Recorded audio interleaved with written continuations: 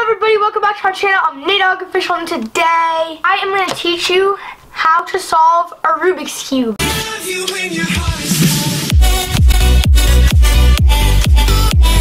This is just my way of solving a Rubik's Cube. There is many different ways of how to solve a Rubik's Cube, but this is just the way I found out, so I hope this helps you out. Let's get started.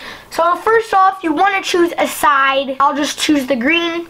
And then you have to make a little cross and then line this color up with the centerpiece, and then just do that all the way around. Once you've done that, you will want to fill in the corner pieces. Now I have to look for a red, yellow, and green piece. Oh, I found it. It's right here. So we'll also have to put it in like that and do that with the rest of the sides.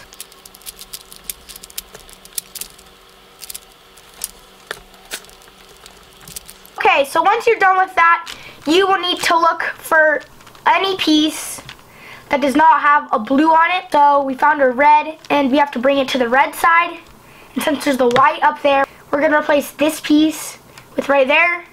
So the algorithm for going to the left is U inverted, L inverted, U, L, U, F, U inverted, F inverted. So it filled it in right there. So for the right, it is U, R, U inverted, R inverted, U inverted, F inverted, U, F. So once you're done with that, you want to go F, R, U, R inverted, U inverted, F. And just do that a couple of times until you get something that looks like this. And from here, you're going to want to go small f, R, U, R inverted, U inverted, small f inverted. And that will complete the top. Now we're going to get the headlights.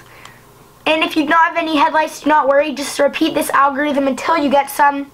But if you already have one side of headlights, you're going to want to have that to the left. Do this algorithm.